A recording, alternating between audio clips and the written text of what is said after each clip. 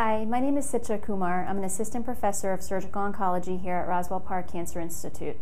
My areas of specialty include breast cancer and thyroid cancer, and since September is Thyroid Cancer Awareness Month, I thought it'd be nice to sit down and have a face-to-face little talk about what's going on with thyroid cancer. So you might not know, but everybody has a thyroid gland in the neck. It sits in the middle of your neck. There's a right side and a left side.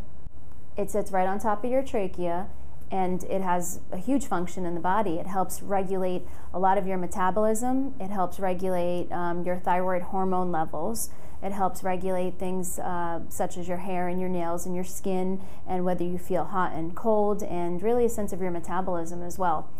So it has a lot of important functions in the body. With that being said, just like cells everywhere in the body, thyroid cells can also become cancerous and develop a thyroid cancer. And when that happens, we sometimes have to take out the thyroid gland. So even though the thyroid gland is very important, it can be removed, and you can still be okay if it's removed. So thyroid cancer is certainly not a rare cancer in the United States. More than 50,000 people per year are diagnosed in the US with thyroid cancer. It's much more common in women than it is in men. And it's more common in certain age groups as well. So for women, it's more common in the 40s and the 50s, and for men, a little bit older in the 50s and 60s. Now, anybody can get thyroid cancer. It's not, some forms of thyroid cancer are associated with genetic mutations. However, it's not necessarily a hereditary cancer.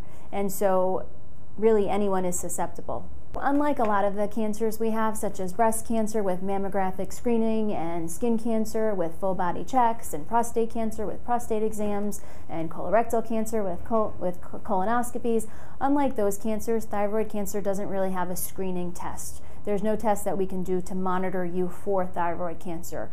However, it is important that you know what some of the symptoms are associated with it, so you know what to look out for. So if you feel any kind of nodules, your thyroid gland sits right here, right on top of your trachea, and your carotids are right here.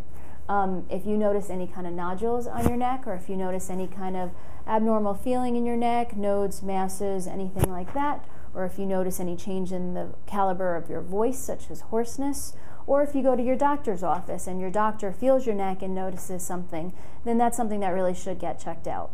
And by checked out, I mean some basic blood work and a thyroid ultrasound.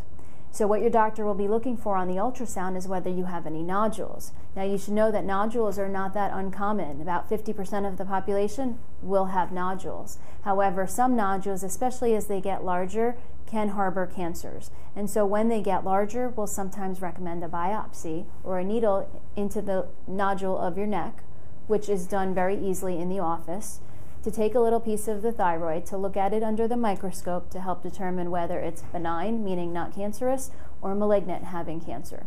And if you do have cancer, then it's important to see a thyroid surgeon to see what kind of treatments you need next. One of the things that's important is if you've had radiation to your neck in the past, you are at a higher risk of developing thyroid cancer.